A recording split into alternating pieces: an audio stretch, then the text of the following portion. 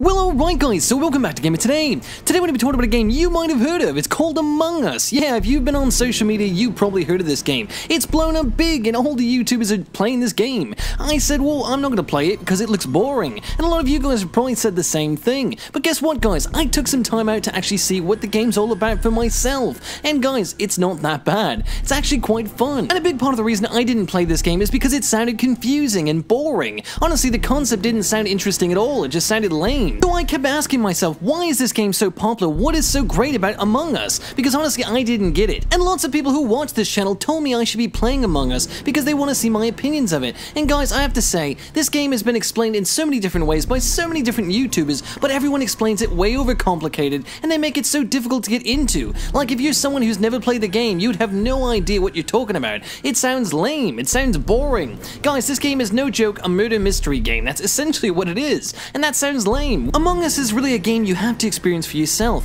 It's not really a game that can be explained to you, you just have to play it and learn it. That's kind of the game it is. It's cool for that reason, but at the same time it's a game with bare bones concepts. It's very basic, guys, and this game really doesn't have a lot into it. There's only 3 maps currently and there's a 4th one on the way. Yeah, you heard me right guys, there's 3 levels in this game, 3 maps. That's insanely low for any game, right? That's crazy. That's basically like a beta or a beta. That's insane. How could a game be so popular with only 3 levels? And most of those levels weren't there when the game got popular. That's insane. I've never heard of a game like that, have you? Now guys, on this channel I like to keep my videos short and sweet and to the point, but at the same time this game requires a little extra time, a little extra energy, a little extra effort to get you to understand why this game is worth your time. So let's answer the big question, why did this game get so popular, so big, so fast? Well guys, you don't talk in the game, there's no voice talking, there's no voice chat, so you have to do everything in text, right? That's great for YouTubers who are going to promote these type of games. That's what happened guys, it's free to play, it's an indie title, and then of course you've got no voice chat, so guess what? YouTubers can do all the commentary they want to do.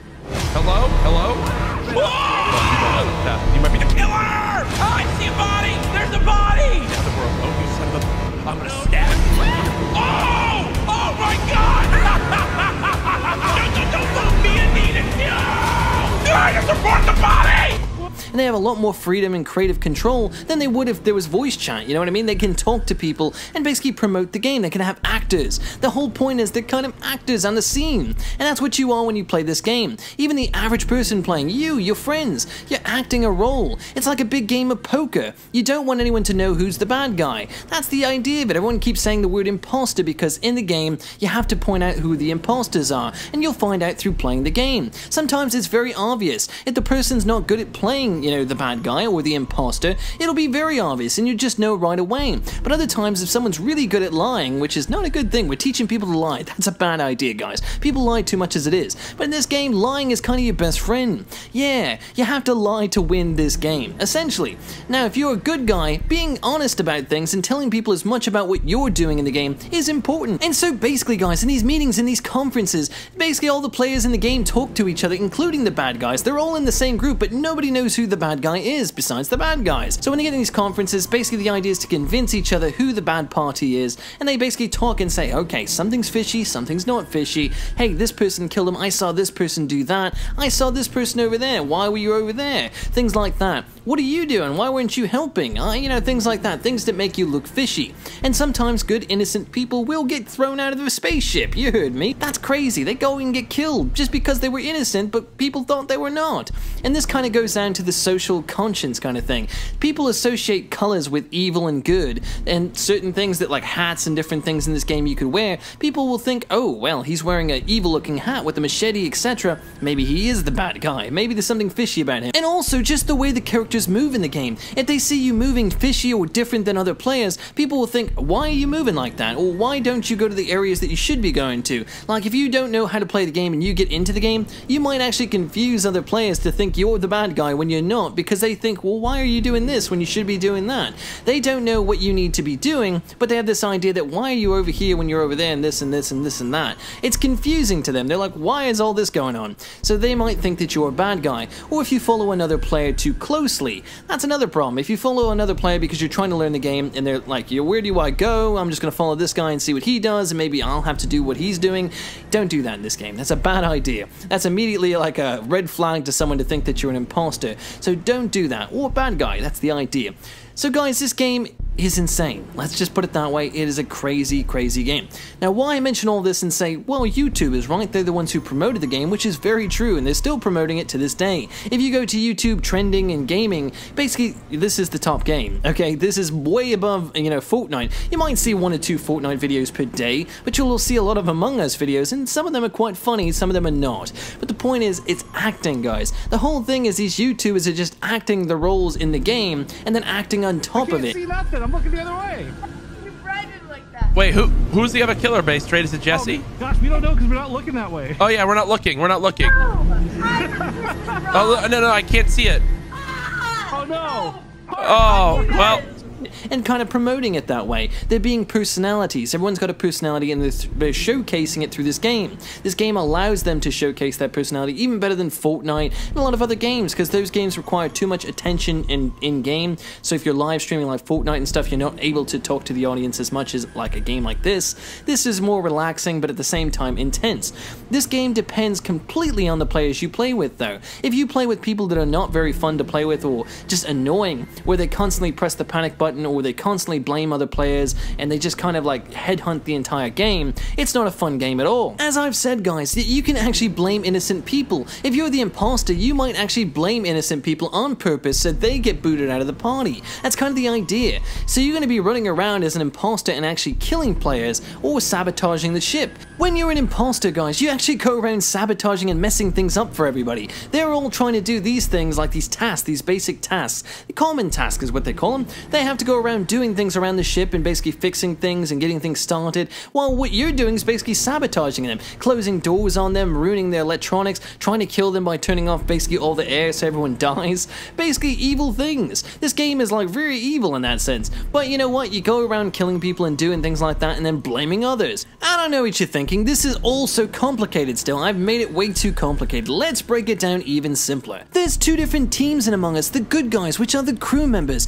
and then you've got the bad guys, the imposters. 2 different teams, good versus evil. Now, what do the good guys do, the crew members? They're supposed to do chores or digital tasks. All they have to do is basically fix up the ship and get everything running again, so that way they can get out of there. That's the whole point. Now, the bad guys, what are they supposed to be doing? They're supposed to be ruining all the stuff that the good guys are doing and making it take longer or killing players off so they can't complete the tasks, so they can't get out of there, so they can't do what they need to do. Now, in between all that, you have all this discussion and talking. Every time someone's killed off by the bad guys or the imposters, there's basically talking. People report the dead body. A good guy will come by and say, oh my god, I see a dead body. Press the button and basically there's a discussion. Now everyone's going to say, well, where did you find him? What happened? Did anyone see who killed the good guy? And what were you doing? And basically a discussion becomes like, who's the bad guy? And everyone's just going to say they're innocent. But obviously somebody did kill that player, so you know someone's lying, and that's the name of this game, guys. It's a big game of fib. Yeah, I know, it's kind of annoying at the same time fun. You have to experience it to understand it. And guys, there's one other time you'll have a discussion within the game, which is if someone presses the panic button. This panic button's found in the main cafeteria or the mainstay of each level,